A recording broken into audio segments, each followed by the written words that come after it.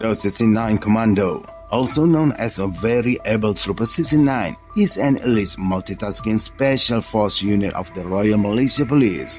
The VET 69 is based at Ulu Kinta Perak and together with Special Actions Unit, and they are part of Pasukan Gerakan Khas. The missions of 69 Commando is to conduct high-risk tasks such as counter-terrorism, hostage rescue, intelligence gathering, and counter-insurgency within the borders of Malaysia. Prior to 1989, the 69 Commando was primarily tasked with the war against communist terrorists in the Malaysian jungle. Today, 69 Commando has much wider counter-terrorism and counter-insurgency role, but it still maintains considerable expertise in jungle warfare. Many of the operators are drawn from the Snowy Proc, an elite unit which is now part of RMP's General Operations Force. VET 69, also known as Task Force, Charlie Force, and Special Project Team, was founded in 1969.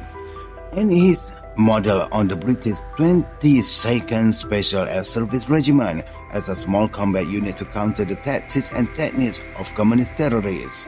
The idea of an elite counter-terrorist paramilitary police unit has originally proposed the Minister of Home Affairs and Internal Security, the Honorable Allahyarham Tun Dr. Ismail, to fight the communist insurgency.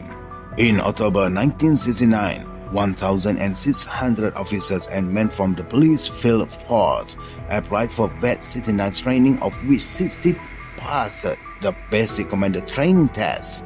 A group of instructors from SAS were sent to Fort Kemar, Perak, to supervise the training of the first 69 Commando recruits.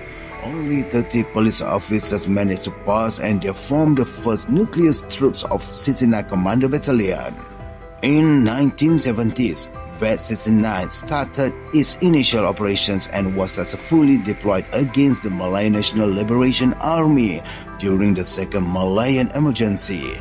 VET 69 was responsible for neutralizing a significant number of MNLA guerrillas and seizing large amounts of weapons and equipment. In 1977, 3 new squadrons were raised and trained by the New Zealand Special Air Service, and a special course was conducted to train their own instructors. This expansion program was completed in 1980, and VET 69 had fully equipped units with its own logistics department.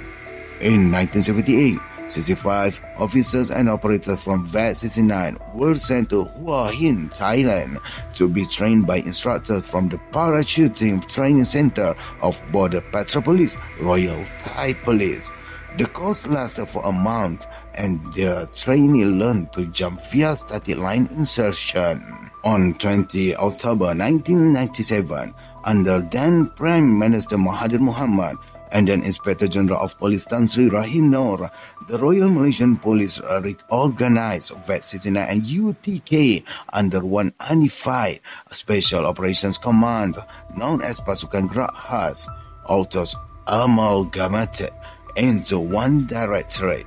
They are essentially still two separate entities operating in two distinct operational environments. The sand-colored beret was bestowed by 22nd Special Air Service when the original VET 69 troops was founded and trained by such instructors. The sand-colored beret then given back to the VET 69 after the beret was officially accepted as an official headdress of VET 69 on 18 December 2004 by the Inspector General of Police Tan Sri Muhammad Bakri Omar.